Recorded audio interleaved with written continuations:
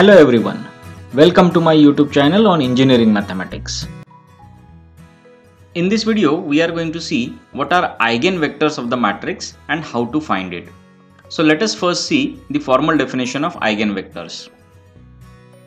Let A be any square matrix of order n, then the eigenvector of matrix A is the non-zero vector x such that this equation Ax is equal to lambda x holds for eigenvalue lambda of A. Note that eigenvectors are non-zero by definition, but eigenvalues may be 0. So you can have an eigenvalue which is 0, but the corresponding eigenvector should not be 0. Now let us see how to find eigenvector of a matrix.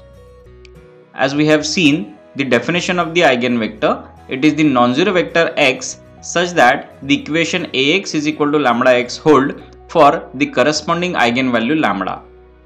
Now we will take this lambda x on the other side, so we have equation Ax minus lambda x is equal to 0.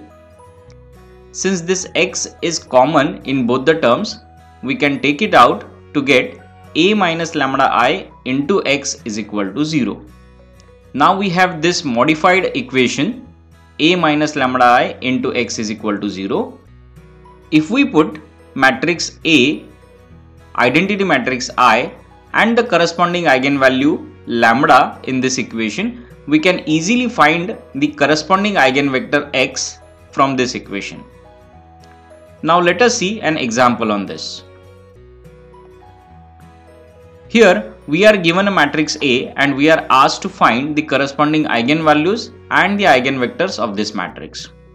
So let us first of all find the corresponding eigenvalues. For that, one needs to solve the characteristic equation of the matrix.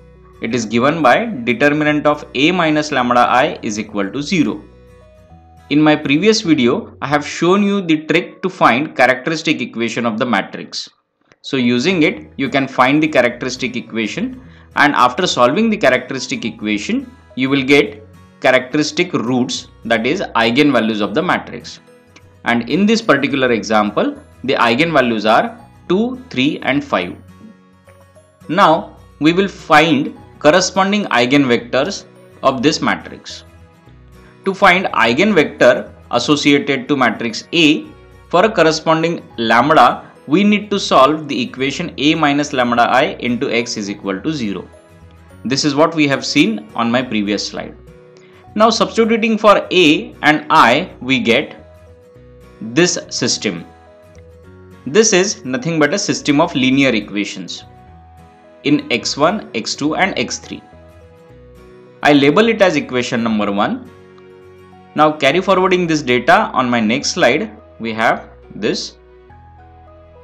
Now we will substitute values of lambda one by one and we will solve the system for the eigenvector x.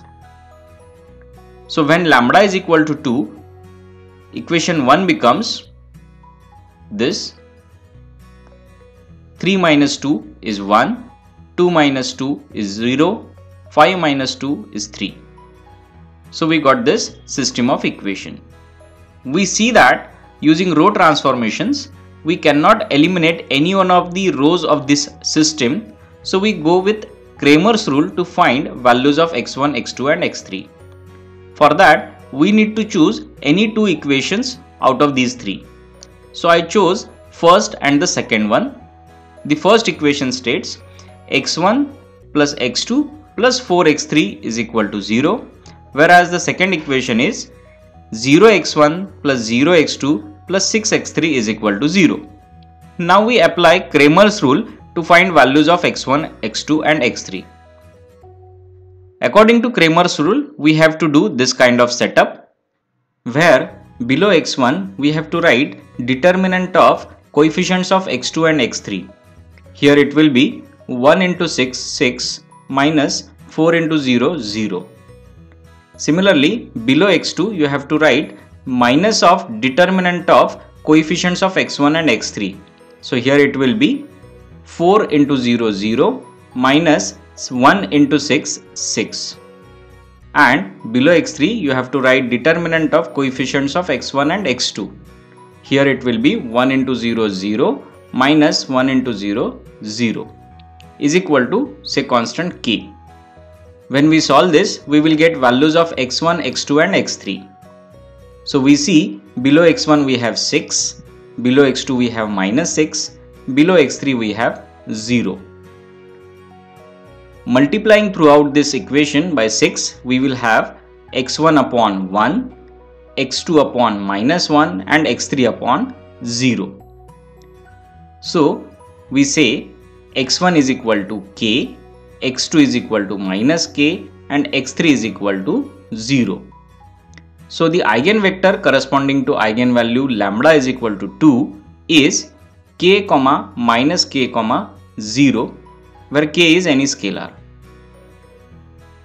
Hence, for lambda is equal to 2, eigenvector x1 is k into 1, minus 1, 0. Now we'll see eigenvector corresponding to eigenvalue lambda is equal to 3. To find it, we will substitute lambda is equal to 3 in equation number 1. So we get this system of linear equation. Once again, since we cannot eliminate any one of these rows to 0 using row transformation, we will use Cramer's rule to find out values of x1, x2 and x3. For that, I choose first two rows, which gives me the equations 0x1 plus 1x2 plus 4x3 is equal to 0 and 0x1 minus x2 plus 6x3 is equal to 0.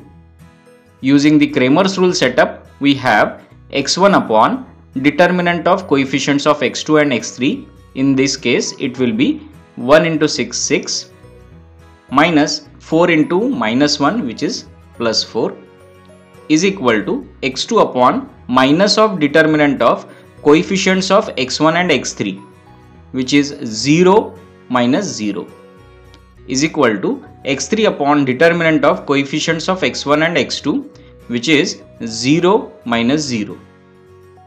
So we see here below x1 we have 10, below x2 we have 0, below x3 we have 0. Multiplying throughout it by 10, we can have x1 is equal to k, x2 is equal to 0 and x3 is equal to 0.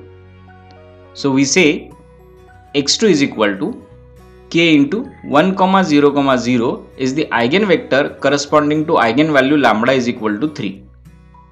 On the similar lines, we will find out the eigenvector corresponding to lambda is equal to 5.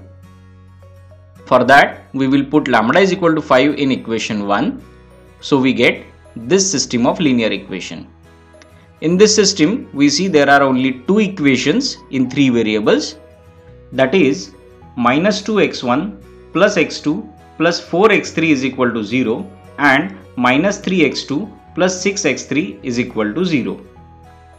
Since there are only two equations in three variables, we can solve this system without using Cramer's rule. To do so, we have to substitute a random value to variable x1. Let us say x1 is equal to k. So when we substitute x1 is equal to k, we get system as x2 plus 4x3 is equal to 2k and minus 3x2 plus 6x3 is equal to 0. Solving this system of two equations in two variables, we get x2 is equal to 2 by 3k and x3 is equal to k by 3. So simplifying which, we can say x1 is equal to 3k, x2 is equal to 2k and x3 is equal to k. So the eigenvector associated to lambda is equal to 5 is k times 3, 2, 1. In this way, you can find eigenvectors associated to eigenvalues of the matrix. I hope you understood the concept of finding eigenvalues and eigenvectors of the matrix.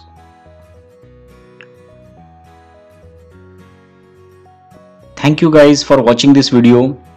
Please subscribe my YouTube channel for more such engineering mathematics videos. Please press the bell icon to have updated information about my videos.